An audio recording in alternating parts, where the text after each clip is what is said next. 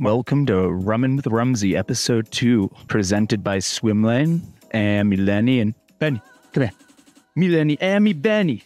I have 2 dogs now. Marketing asked me to pop into the new Swimlane corporate headquarters. So I took a visit with my boys and decided to be the most unbearable employee imaginable and take a look at our physical security controls. What's first on the list? All right, number 1. Badge access system governs all keycard access required for points of entry.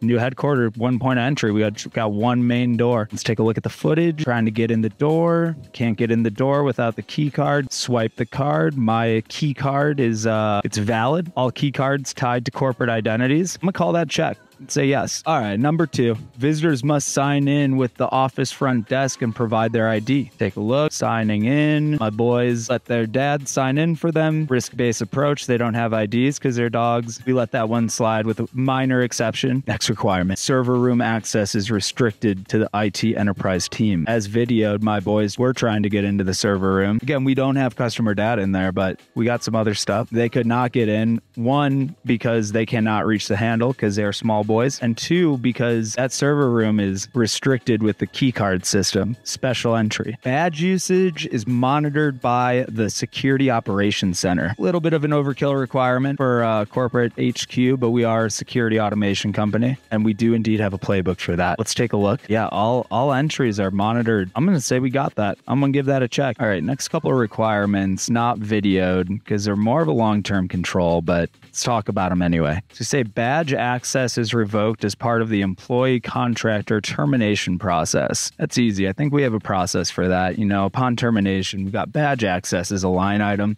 that's tied to the corporate identity. So all access just gets turned off. Badge access is reviewed on a monthly basis. We look at prior termination on a monthly basis, and I love that for us. I'm going to say we got boom, boom. We got both of those requirements, not videoed. Let's move on.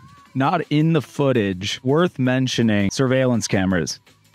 You know, we got 2 sets. We got our office partners got cameras. We got a camera just in the main entry. Not trying to go overkill, not trying to invade anyone's privacy, just more of a reactive control, seeing who comes in and out, just in case something were to happen. We got that.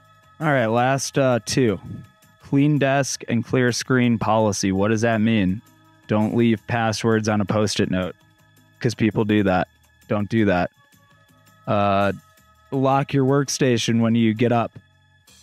You got to do that. I mean, there could be 5 people in there, but you got to do that. That's what our policy says. So got a little lax towards the end of the day. The boys kind of started getting into everyone's business. Some minor infractions there, but we're a shop all about continuous improvement. So if people could just turn their systems off when they leave their desk, that'd be great. I'd say, you know, but for a first-time visit, we got most of the requirements. Minor infraction at the IDs, minor infraction with the clear screen policy. So it's my job to, you know, call it like I see it. I'll give us an A-. That's all we can ask for. There's 2 dogs. That concludes Rummin with Rums, episode 2. Check out Swimlane on LinkedIn.com and welcome Swimlane to downtown Denver. Excited to be part of the vibrant community of downtown Denver.